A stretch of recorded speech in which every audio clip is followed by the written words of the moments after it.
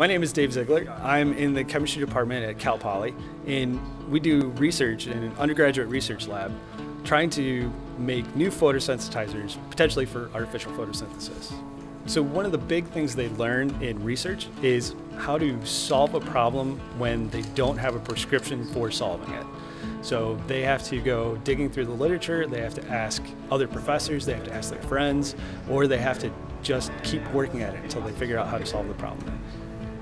At Cal Poly, we have actually a really special environment that allows the undergraduate students to interact sort of intimately with the professors.